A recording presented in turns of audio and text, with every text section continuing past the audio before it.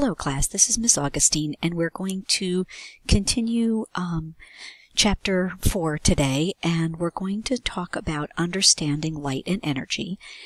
In the first part of our notes we talked about light and wavelengths and that kind of stuff, and so now we're going to talk a little bit more about understanding energy and light, and specifically about the hydrogen spectrum.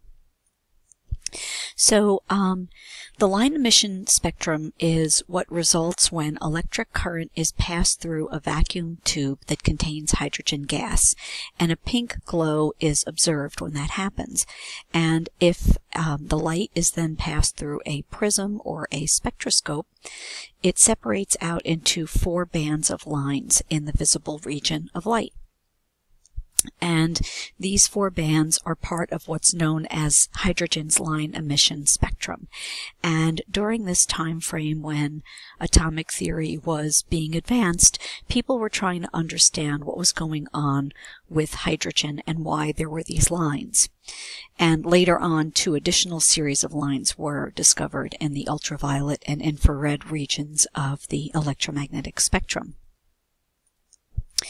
So what I'm talking about here is this is a vacuum tube and there's hydrogen gas in it, and if you pass current through it, if you use energy, plug it in, what you observe is this kind of pinkish glow.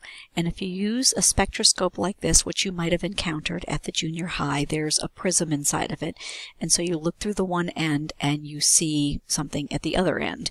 And for hydrogen, what you will see is just this series of lines, and these bands of lines. And if you looked at sunlight, you would see this continuous spectrum with your whole range of visible light, the rainbow.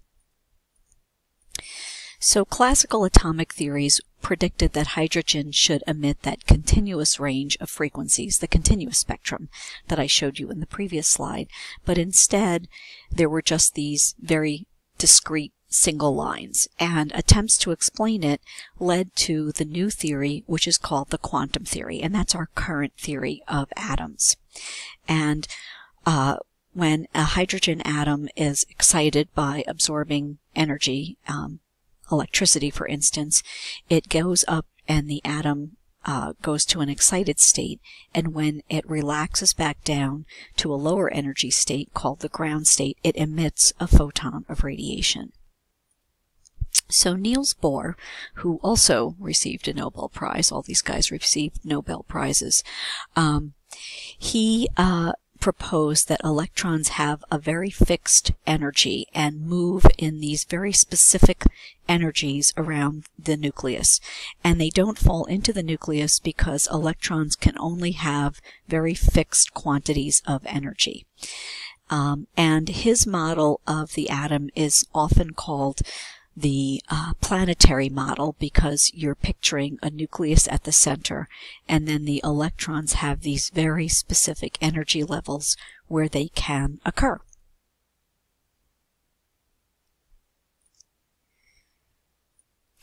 So what Bohr proposed is that the energy levels for an atom are like the rungs of a ladder. Electrons cannot be in between the levels. They need to be at these specific energy levels. And if they move from one level to another, they have to have that specific amount of energy. And Bohr's model of the hydrogen atom explained these observed spectral lines. And it did not explain the spectra of atoms with more than 1 electron, but if you were just talking about hydrogen, which again only has 1 electron, the Bohr model explained why they saw the lines in the hydrogen spectrum. So what's going on with the hydrogen spectrum is the atom absorbs a specific amount of energy, and the electrons move up to a higher energy level, and then when they relax back down to where they came from, they emit that same quantity of energy. So the energy is emitted when the electron falls back to its ground state, and that is, if it's in the visible region, that is accompanied by an emission of light.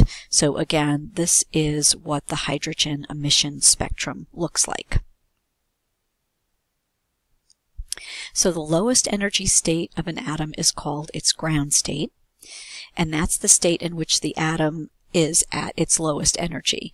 Anytime it has a higher energy than in its ground state, it's called a so-called excited state. So absorb energy, jump up to an excited state, relax back down, emit energy, and you're back to your ground state.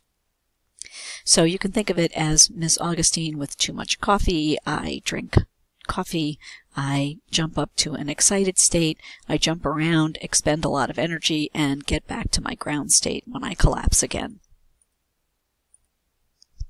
So atoms are absorbing and releasing photons as electrons are moving from one energy level to another. That's how atoms produce light.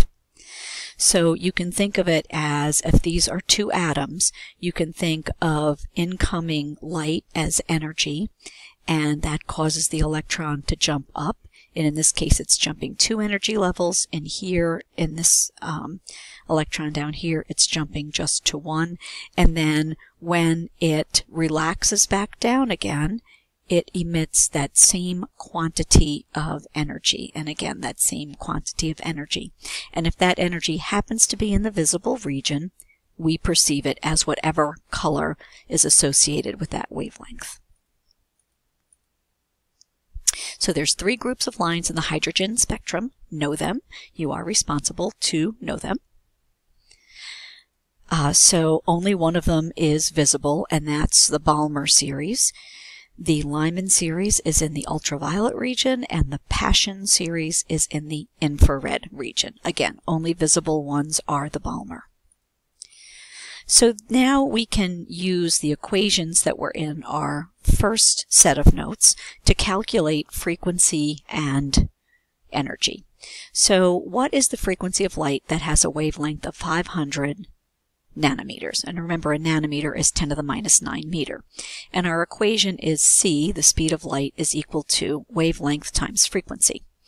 So starting here with our wavelength identifying variables, our wavelength is 500 nanometers, which is the same as 500 times 10 to the minus 9 meters. To put it into correct scientific notation, which, good thing your calculator will do this for you, you would move this decimal 2 places, and that would then give us 5.00 times 10 to the minus 7th meters. Why do I want meters? Because my c, my speed of light, is in meters per second. So now c is our constant, 3.00 times 10 to the 8th meters per second, and frequency is what we're trying to figure out. So here I've rearranged the equation, so I've divided both sides by lambda, and that gives me that nu, the frequency, is equal to c, the speed of light, divided by lambda, the wavelength. So let's plug in the numbers. So here's my speed of light, here's my wavelength, and then I have to check my units. Meters divided by meters goes away. So that comes out to 5.8708 times 10 to the 14th, 1 over seconds. 10 to the 14th is a good number for frequency in the visible region of light, and that's what we're talking about here. And my unit is 1 over seconds. So now going up to the given, it was 500 with 3 significant digits. So coming over here, my 7 is my last significant digit. So my correct answer would be 5.87 times 10 to the 14th, 3 sig figs, and I used hertz instead of 1 over seconds. So now we can calculate energy. So we're going to determine the energy of light that has a frequency of 6.00 times 10 to the 14th seconds to the minus 1, or 1 over seconds, 3 sig figs here. Identifying the variables, h is Planck's constant, nu is our given, and E is what we're trying to calculate. So remember, our equation is E equals h times nu, which is Planck's constant times frequency. So now we're going to plug in numbers. E is equal to, here's Planck's constant, times here is our frequency. We have to inspect the units. So seconds cancels out, and that's going to leave us with joules. When we plug that into our calculator, we get E equals 3.978. That is 4 sig figs. So to end it with 3 sig figs would be at the 7, but the number immediately following it is an 8, so we're going to have to round that. That gives us 3.98 times 10 to the minus 19th joules.